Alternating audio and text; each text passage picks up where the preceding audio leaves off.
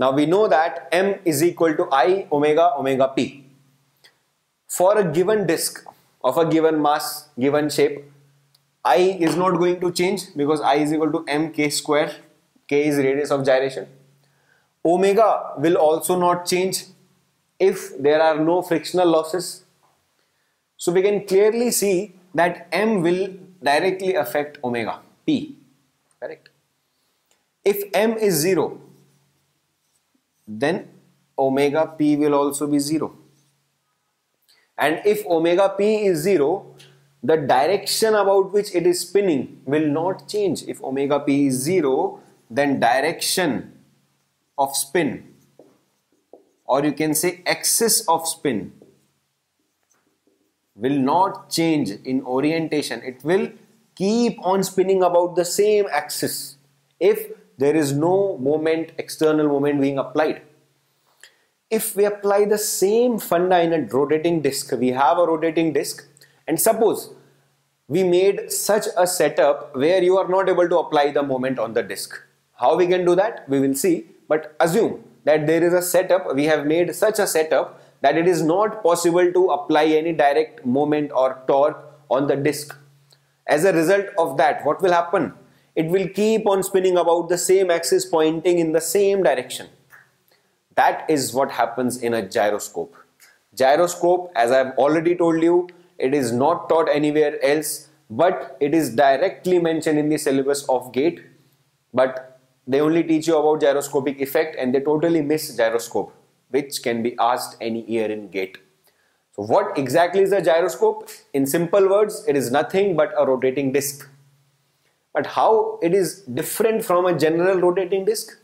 Because a rotating disc is present in such a setup where it is not possible to apply any moment or any torque on the disc. How it is done? Let's have a look at the setup when you have a shaft which is rotating in a housing.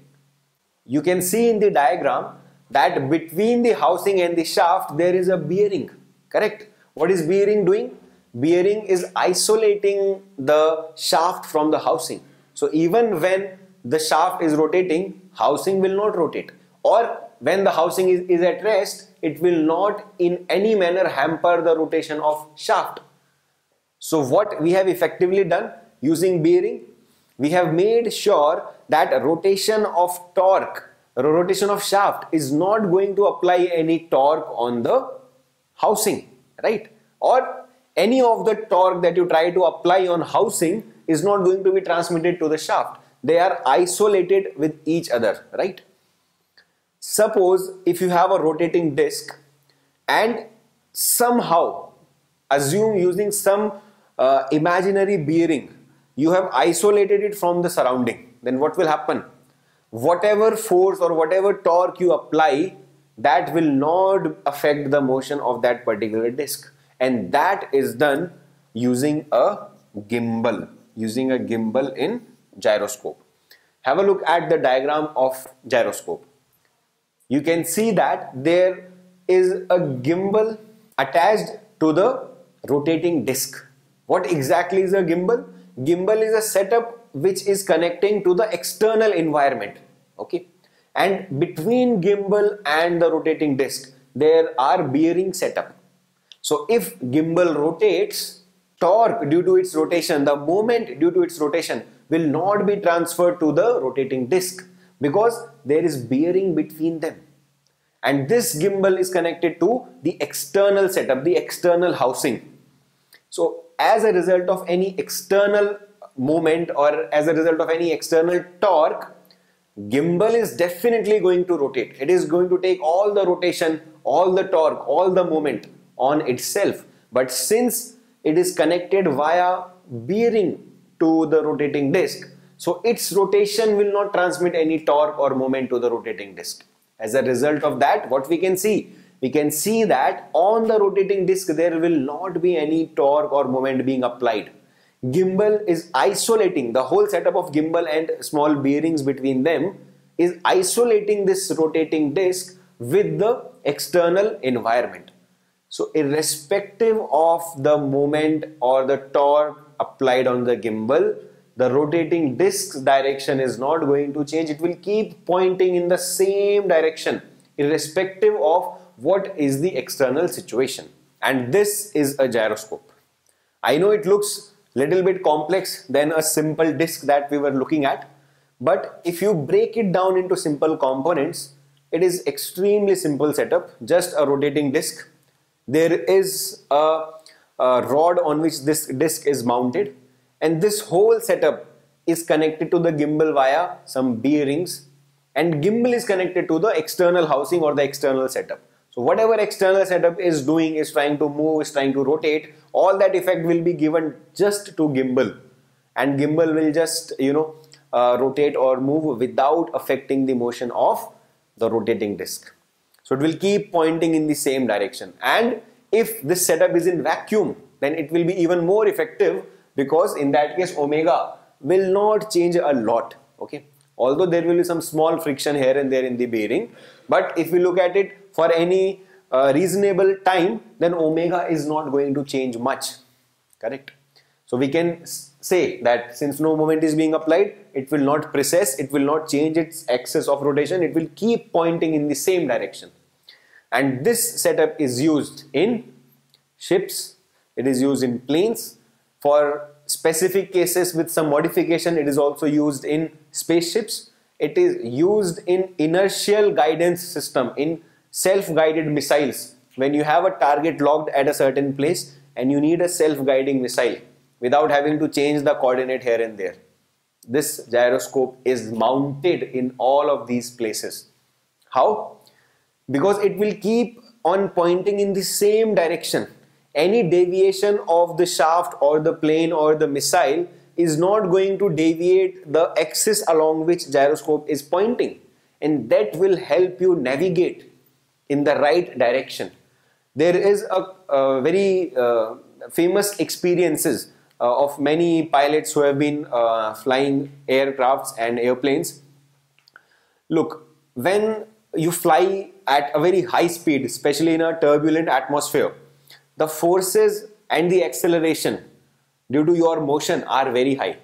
You would have felt it if when you take off in a flight, it moves very fast on the runway, right? You would have felt that. And at that situation, you feel a lot of force, inertia force, G force, horizontally. It is even more than the force of your weight, right? So what I want to say is that in such situations, the feeling of weight is not that much effective. Simply by weight, you cannot feel your direction and your orientation. If you are flying up, you will not be able to tell in such a situations, especially in some critical situations, whether you are going up or whether the plane has tilted, or whether you are going down or whether you are going straight. You cannot rely on your instinct of gravity or your feeling of gravity, just because other forces around you are also quite significant than the G force acting due to gravity. In such situations, when it's cloudy everywhere, you're not able to see anything, it is very important for the pilot to know where exactly the horizon is and how exactly the plane is oriented. Correct? You know what is horizon? When the place, when you can see the boundary between the land and the space, that boundary is called as horizon. Okay. So obviously, in many situations while flying, horizon is not visible. So using gyroscope and computer systems, artificial horizon is developed for pilots to see. How it works? Have a look at this visual. Since the gyroscope will keep on pointing in the same direction, the disc of it will keep on pointing in the same direction, and the gimbal is directly connected to all the external housing of the aircraft. So if the aircraft rotates or it tilts, all that tilting and rotation will be done on the gimbal, but disc will keep on pointing in the same direction. And there are sensors attached everywhere around the gyroscope.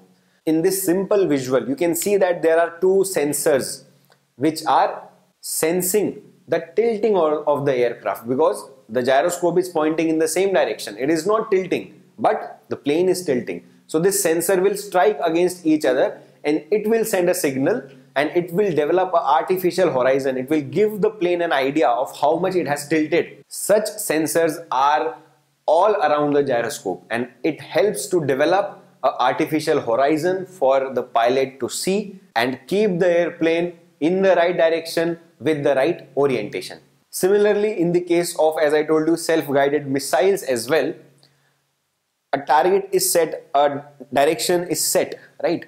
But obviously, as a result of any other external forces, acceleration, wind, its direction may try to change here and there, right? Same setup is used, gyroscope is used to ensure that as soon as it tilts or moves or deflects, it gets back to the original direction, right?